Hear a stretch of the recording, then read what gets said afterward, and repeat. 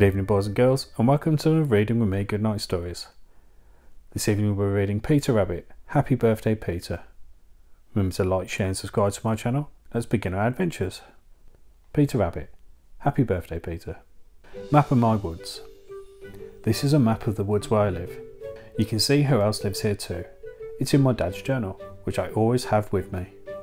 It was a special day, and Peter Rabbit's family and friends were planning a very special birthday party. "I'll bring the cake," said Mrs. Rabbit. "Lily, please could you get the decorations? And Benjamin, you're in charge of getting Peter to the party on time." "You can count on me," replied Benjamin proudly. "What a great day for us, sir." "Shh," whispered Peter's little sister Cottontail, hearing someone coming towards the burrow. "A great day for what?" asked Peter, marching aside. "Oh, hi Peter," mumbled Benjamin. "A great day for, a walk," said Lily. "It's a great day for a walk in the woods." "Yes, I'll come with you. See you later, Peter," added Benjamin, hurrying out of the burrow. "Oh, okay," sighed Peter, disappointed. Had they forgotten it was his birthday? Peter didn't want to go for a walk. He wanted to go on an extra special adventure.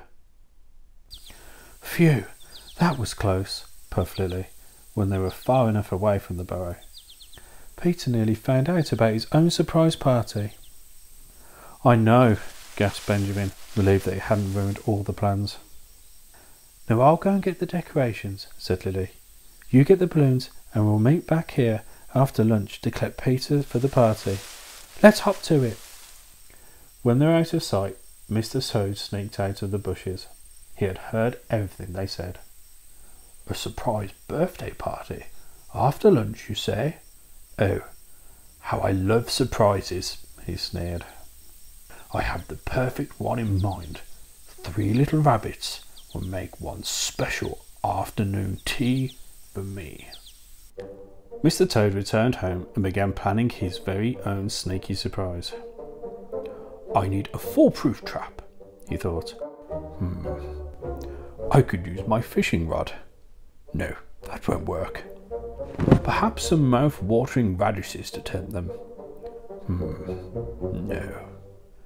Just then, something in the corner of the room caught his eye. "Excellent," he said. "I know just how to catch these pesky rabbits." After lunch, Benjamin and Lily went back to the burrow to collect Peter. "Hi, Peter," Benjamin said. "Sorry about earlier. We had to, Go and collect something," Lily added. Peter thought they were both acting very strange. The 3 friends headed off into the woods. "Where are we going?" asked Peter curiously. "Can we go to McGregor's garden?" "Not today," said Lily, pounding ahead. "We're going on a nature walk." "Well, how about we go visit Squirrel Nutkin?" Peter suggested. "No," said Benjamin, looking closely at a ladybird. "So where are we going?" Peter replied crossly. "This way," called Lily, moving a rope off the path. "Rats," whispered Mr. Toad under his breath as he watched the bunnies walk off. The first part of his plan had been foiled, but the fiendish fox had more tricks up his sleeve. As the rabbits continued their walk through the woods, Peter began to get a little bored. "Let's look for the tunnels," he said, picking up a sack and peering down into a deep, dark hole. "Be careful, Peter.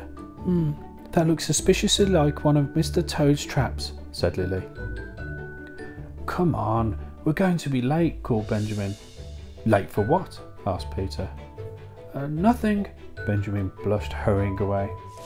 "You rascally rabbits," shouted the fox, coming out of the shadows. "Now you've ruined my second trap too. Still, there's more where that came from." The friends had almost reached the party when Benjamin tripped over a branch. "Look out!" shouted Peter. "That looks like one of Mr. Toad's traps," yelled the fearsome fox. It was too late. Benjamin's trip had triggered a cage made of thorny brambles, and it came crashing down on top of them. "Now we'll never make it on time," Lily sighed. "This is bad. This is really bad," squeaked Benjamin nervously. Mr. Toad sang merrily to himself as he prepared the fire. Steam and simmer, bake or stew. Peter tried yanking on the cane. It won't budge. Lily tried loosening the ropes. The brambles are just too strong. Benjamin looked up at the sky helplessly. Now I've really ruined Peter's surprise party, he whispered. He hugged himself closely. Rabbits are brave, rabbits are brave. But as he did so, he felt the balloons in his pocket and suddenly had a brilliant idea. While Mr. Toad was distracted, Benjamin whispered his plan into Lily's ear and started blowing up enormous balloons. What's the plan, Benjamin? Whispered Peter. Let's just say it's a surprise, said Lily, tying a paper chain around Mr. Toad's feet. Peter was confused but excited. There was nothing he loved more than surprises. Mr. Toad turned round just as Benjamin finished blowing up the balloon. Quick, hold on to me, puffed Benjamin. Peter and Lily grabbed on tightly. It's working, cried Peter. The balloon gently floated towards the opening in the trap. The dastardly fox desperately tried to grab the rabbits, but he fell flat on his face. Drat! Outfoxed by rabbits! I'll get you next time! He sneered. The three rabbits floated higher and higher over the woods. Quick, let out some air, cried Lily. We might just make it on time. Make it where? Asked Peter. There, said Benjamin, pointing down to the party in the next clearing. But as he pointed, he let out too much air, and the three friends zoomed down to the ground towards a giant cake, cheered Peter as the three bunnies landed splat right in the middle of it. Your giant cake, said Peter's mum, smiling. Surprise! At least it was a soft landing, Benjamin giggled. Happy birthday, Peter, cheered all of Peter's family and friends. Peter was delighted. He loved surprises. I thought you'd all forgotten, he said, licking the delicious icing off his paws. Everyone had a wonderful time at the party. There was plenty of games and tasty treats. They laughed and they played until the sun went down. Sorry for getting us trapped, Peter, whispered Benjamin. What do you mean, sorry?